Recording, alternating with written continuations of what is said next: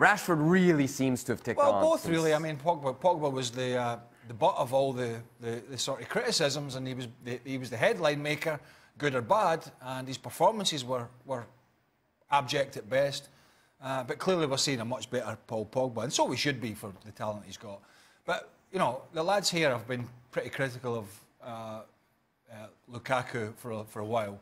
And, you know, I think it's understandable that Rashford, with his pace, is certainly a better option.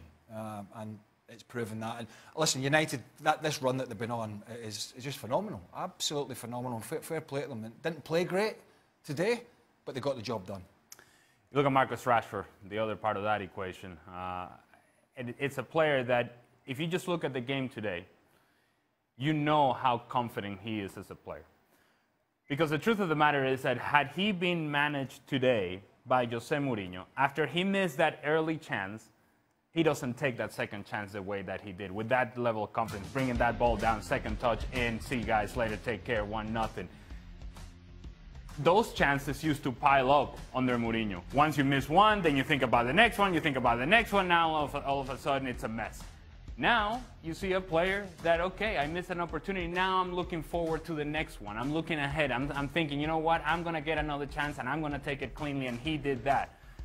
And you can say that across the board about Manchester United. So it's not a coincidence that you see a team that, even though they didn't play all that well today, they did enough to win in a place that hasn't been easy for them, and against a team that, oh, by the way, has been playing well in Leicester City. So it's the 3 points that are valuable to Manchester United. And again, they keep playing well. There's a level of confidence here, and they're enjoying what they're doing. I'm buying Karim Benzema, and I'm buying that this team now sort of has an idea as to what they want to do on the field.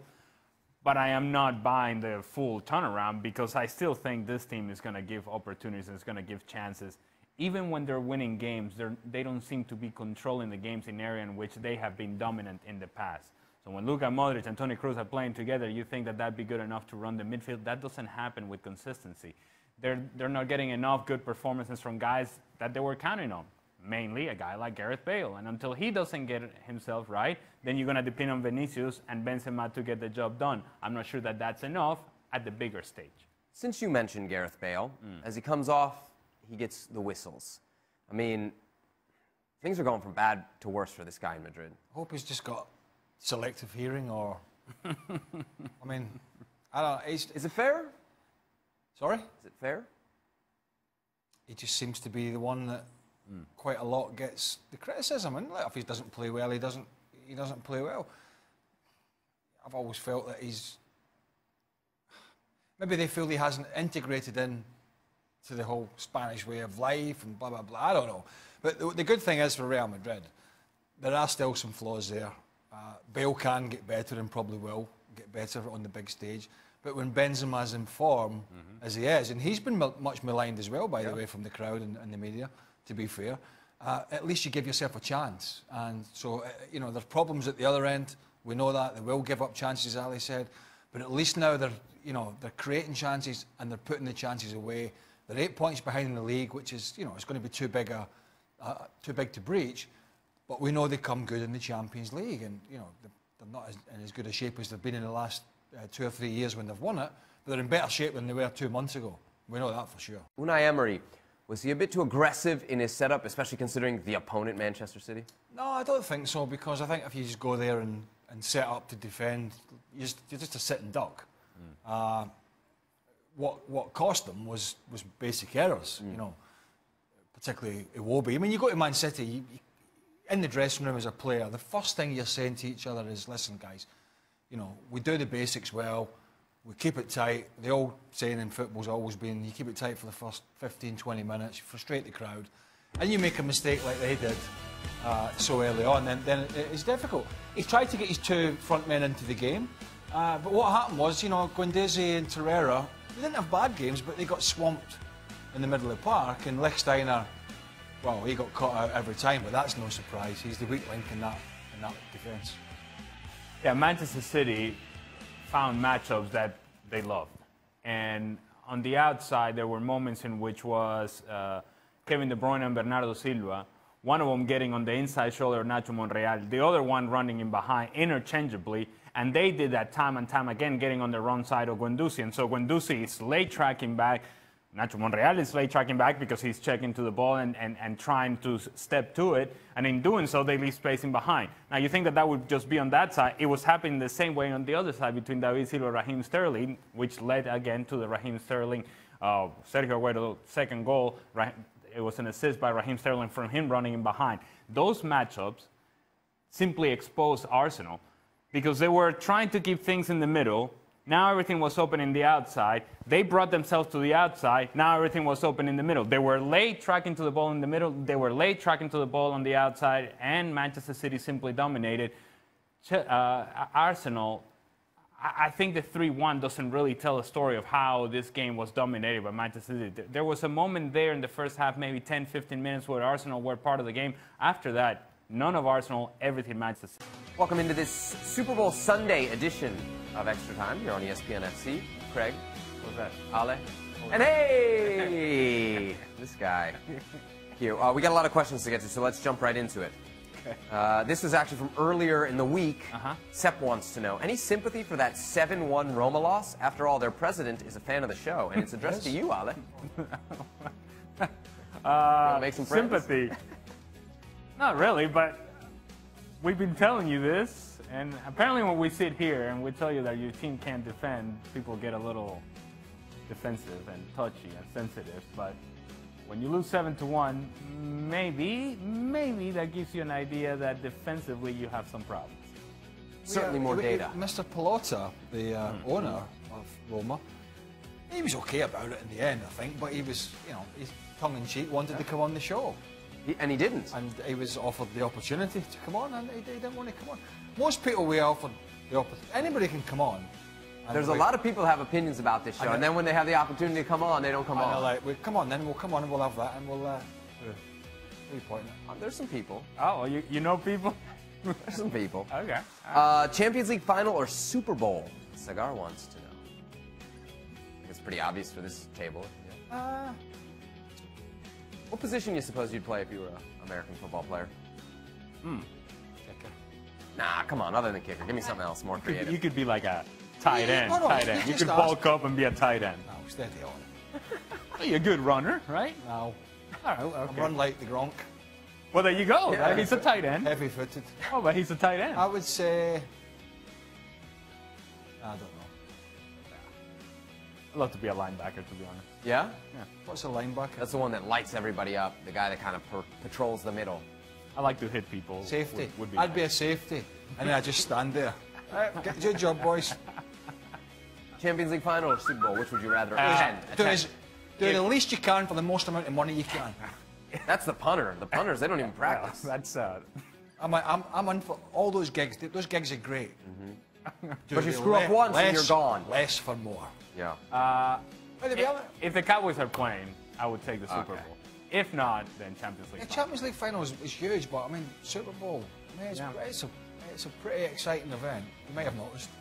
Both events are criticized because they're a little corporate in terms of like the fans that show up. So you don't have that like home ground feel. But I'd probably pick Champions League. Right. Thank you for caring about my answer. Champions League final or a Liga MX game. Liga MX final. Who's playing in the Liga MX game? America. Oh, Dan, I'm there, man. I'm there at Azteca. No, I would go to Champions League Champions League final. I've seen America. All right, here's one. I've never been to a Champions League final or Gold Cup final. When the US play. Mexico. Mexico-US Gold Yeah. Cup final? Oh, I'll go to that. It's so big, isn't it? No, just It's because so that's big. more... The Gold Cup. Oh, I got it. You my can't even God, have your what- own set of interests on this show. What a Just competition. gotta follow that in is. line like Do you everybody remember when else. you and Hert went to the Gold Cup? Is this a When it line? was in Santa Clara, wasn't it? Yeah. And I was leaving Santa Clara, thankfully. You didn't come visit us. You were in Santa Clara when we were there and you didn't stop by to... You were busy with your... Yeah, we could have got you an extra ticket to the game, you Your know. partner, Hert. Up to... I don't know what you were up to. I couldn't wait to get out of there. Gold Cup was What were coming you on. doing? What were you doing in Santa Clara? Covering an ICC friendly. And then you were going to another friendly. It's called the Gold true. Cup final. That was actually, that last Gold Cup was terrible. It was kind of everybody's beat. And they beat Jamaica in the final. They did. Wowza. They did. Wowza. Let's move on then. Wow. Danny wants to know, Ale, you're finally showing love. This isn't a question, it's a comment. Ale is finally showing love for Manchester United. They've been playing well. Yeah. See, this is how it works. And it goes back to the initial question. If your team allows 7 goals, you cannot come on and tell me that you're good defensively. If your team is winning a bunch of games, then we'll sit here and tell you that your team is doing really well. Huh? It's not rocket science. It's not open heart surgery that we do over here. DB wants to know. Would you want Stephen Nichols doing open heart surgery? No. No. I would not. He'd have his shots on. No. He'd have a Is can there electricity and technology involved in open heart surgery? So no, he'd have his shots on. He'd have a can of beer in one hand. He'd definitely have a cigarette, and he'd be going, right, where's the patient? Gloves. Yeah, the idea of Stevie in surgical gear is. Lukaku. And he's got a plate of potatoes and mince. Right. Eleanor's there cooking up some She's food in the cooking. back. Yeah. Full She's Scottish cooking. kitchen The dogs going. are running around in the surgery. Super Mario There's a Kart cat. in the There's corner. definitely a cat. Patience on fire. All right, DBPINFL wants to know. Have you ever been traded or transferred to a team and you thought the players on that team were not very good? It looked like Dennis Suarez was thinking that today. Yes. Well, yes is the answer. Yes. You want to name team names? No. Yes. Yeah. Well, when I left Celtic, when I went to Chelsea, when I left Chelsea to go to Celtic, I left some very good players to go to some very good players. And then when I left to go to Derby, things took a downturn. There's a reason they were second bottom of the league when I went there. But we stayed up for 2 years, but it was tough. I gotta tell you, so whenever I was traded to Chivas USA, right? So I had just come from winning MLS Cup and been fortunate enough to win 3 of those in my career. I'm thinking, you know, we're bringing this attitude to the team, right? This sort of experience, right? And then you go to training a couple of times and you say, oh no, it's not MLS Cup. Hopefully we can make the playoffs. And that didn't work either. That worked so well that Chivas USA is no longer with us. You gotta blame Chivas USA for cutting your career a little bit short, don't you? Or that experience, maybe. No, I just think it was a bad experience for everybody who was involved. And at that point, I decided to retire rather than continue to play. Yes. Interesting question here from Ryan. Who are your guys' favorite athletes of all sports? Good question. I would say, bear in mind, I would have to say Tiger Woods. Tiger Woods. Oh, okay. Because I'm a huge golfer. I would have thought you said somebody from your youth or somebody. That's a while back. A while back. So, somebody from my youth. Yeah, like what do you got, Tiger Woods posters on your wall now? I mean... I didn't have any posters on my wall when I was a youth. Oh. What kind of youth do you think I was? Now we know about you, eh? Normal, not, I don't know. What about you? How did you have posters of Herc? Yeah, you're sorry. Gomez. Can I cuss on extra time or? Well, Michael Jordan, of course. Emmitt Smith. Ooh, that one. Yeah, Emmitt Obvious Smith. one. Yeah, that was a big one for me. All right. Last question here from Bailey. What pregame music did you guys listen to during your playing days? Any. But you always had music? I just let the lads do it. I didn't get involved. I was in the zone or in the bar, one or two. Yeah, there was. If we go back to Chivas USA for a I would second. love to know what was pumping through the Chivas USA locker. So at that point, Black Eyed Peas was very popular with that song. That tonight's gonna be a good night. Tonight's gonna be. So we were not very good, and so that was playing in the locker room. I was thinking to myself, well, I'll take an okay night, to be honest with you. One of the best ones we had, it wasn't music, it was we were playing Fulham in the Cup, Craven Cottage, and we signed this player. I don't know if I've told this story on here, just tell it quickly. We signed a player from Milan, one of the Milan clubs, I can't remember which one. We signed a guy called Taribo West, and he was a hugely experienced international footballer. I can't remember the country, if it was Cameroon or Nigeria. Nigeria. Yeah. But I tell you what, he was mental. And so I'm captain, right? So we're just about to go out at Fulham, and the manager says, whoa, stop, Craig. So what? I said, Taribo wants to say a few words. I'm like, oh my God. So Taribo West got everybody in a huddle, and he went in the middle, and we're all got the arms around each other. And then he started making these noises, going like, God is with us. Giving it all that, and my shoulders are shaking, right? Like laughing. And I'm thinking, I hope God's with us. because we're abysmal. But I'm like, I couldn't, honestly, I've never left the dressing room for a game where I was actually still laughing. And it was this speech he gave, God is with us, we are the greatest team. And I'm thinking, we're not. No. You didn't interrupt him, though. No, because I couldn't stop laughing. And the physio, me and the physio, we were both shaking. It was just crazy. He was also a pastor he was a clergyman. You know, like what do you call it? Yeah, minister. A minister. Yeah, sounds right. And he used to go back to Milan after the game Heathens on to give his well, I'm not religious. Sermon? Sermon. I'm not religious. I don't bother. But he used to go back and do it. And then... What? I don't even bother. No, I don't. I don't get involved. It's okay, great. It's up to the individual person what they want to do. I personally don't get involved, right? So he goes back to Milan every weekend, and he doesn't come back. Like we're playing on Tuesday in a midweek game, and he comes back on a Thursday, and he's like, I'm like, this is just mad. And then he'd go back and he'd give his sermon again. So some real strange cookies out there. Were you favoured by God that day? Did you win? No, we lost. Which is what I told him. He didn't have to give the speech. But it was the noises. The clouds were opening. I'm like... Oh, a minister. A minister. I don't know. A minister.